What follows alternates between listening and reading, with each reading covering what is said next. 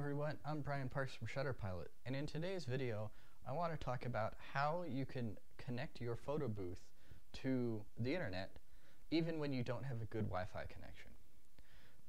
You've probably seen some of these options, but I want to talk about some of the devices that I've used in the past and some of the ones that I like better than some other ones.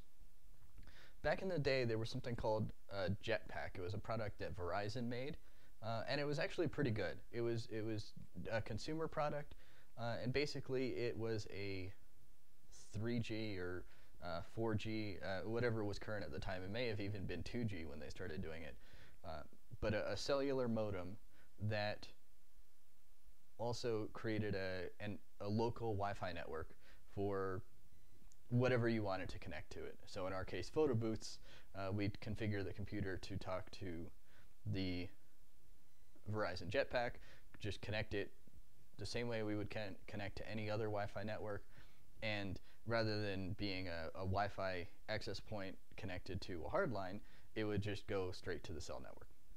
Some of the other carriers, I checked AT&T and T-Mobile, I believe. They have a similar product that does the same sort of thing, but all of the carriers also have something that's USB connected. So it's basically the same thing as the Jetpack device. The only difference is that instead of creating a Wi-Fi network, it plugs into the computer using USB. That's still okay, but there are a couple of reasons that I actually prefer the Wi-Fi network. One is the physical characteristics of it. So depending on how your photo booth is set up, it may be easier or more difficult to actually plug a USB into the photo booth.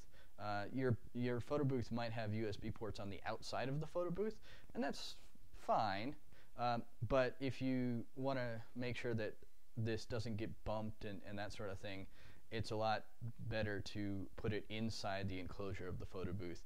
And depending on how your computer sits inside the actual enclosure, that may or may not be feasible. So that's one of the reasons that I don't particularly care for the USB devices. The second reason that I prefer the Wi-Fi devices over the USB devices is that I've seen issues with drivers in the past.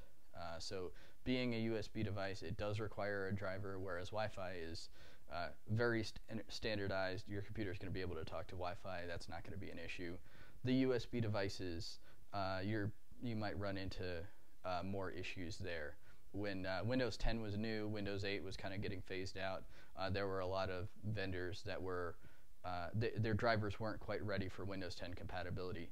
So running on Windows 10, there were some issues. Windows 8 was a little more stable, but there's still the potential for issues when you're relying on drivers for USB devices.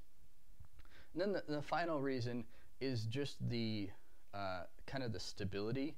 And this is I can't point to any scientific reason why these USB devices seem to be less stable than the Wi-Fi devices, but in my experience, the USB connected devices just feel a little bit less stable. Just from my experience, it feels like the USB connected devices are not as rock solid as some of the other devices out there. Now, that's all consumer grade devices, the Wi-Fi devices and the USB devices. There are also some other devices that are kind of the next level up, more for commercial grade, that sort of thing. Some of these devices are used for permanent connectivity for remote locations. So this is their primary internet connection. And in some places it's just used as an emergency backup. So they might have an actual hardline connection, but in the event that Comcast goes down, they want to have connectivity through the cell network. And so there are devices for that.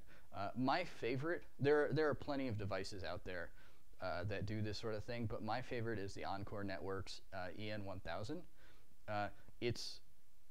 The bandwidth is enough that for what we're doing for photo booths, it'll work just fine, but it uses a special mode on Verizon's network that actually makes the data plan a little bit cheaper. That particular device is a Verizon only device, I think it might work on one or two of the other carriers now, but back when I used it a couple years ago, it was Verizon only. There are other devices that do similar things that work on some of the other networks, either on a kind of a scaled down bandwidth mode or your normal 3G or 4G connection. So I'll provide links in the description for some of the things that I talked about, and if you have something that you really like using that does a similar job, feel free to comment below. Be sure to hit that like button, subscribe, and check out our website for even more information. Thanks for watching.